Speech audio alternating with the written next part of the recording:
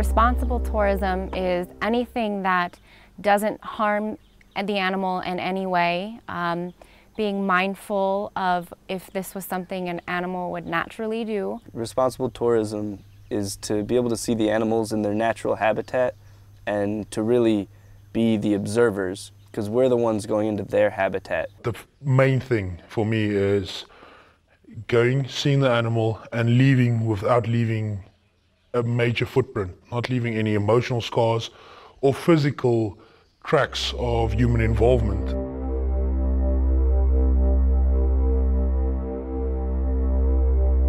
The training personnel are usually unethical in the case of elephants being ridden. I had a first-hand experience in and seeing the effects of what riding elephants does, and I've seen many pictures and actual scars on the elephants from going through the breaking of the spirit process, which is basically they beat and abuse this elephant into submission. In a natural environment, an elephant will not allow anyone to ride it. An elephant is one unit. It doesn't allow another unit to be part of it. Same with petting of lions. I mean, initially it's cute to touch and pet a baby lion, but you're literally causing this animal to die, because as a cub, you can touch it, it's not as dangerous. It grows up to say 1.5 years old.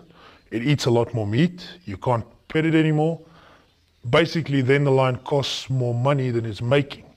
So a lot of places will then get rid of these animals by selling them to either canned lion hunting or as circus animals and as zoo animals. So initially, you are now taking an animal's chance of being a wild, free animal away just by touching it.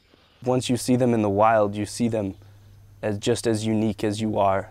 They're really just like us, and so to just take advantage of them as if we were taking advantage of a child, it's a terrible thing to think about. And I want my children to be able to experience what I've experienced, and that's the true wild safari. And petting animals, riding animals, all of that, it's not what the world is about. Doing homework is a big part of responsible tourism. Researching what it is you're going to be doing, researching about the company you're going to be with, asking questions, respecting their space, and trusting your gut.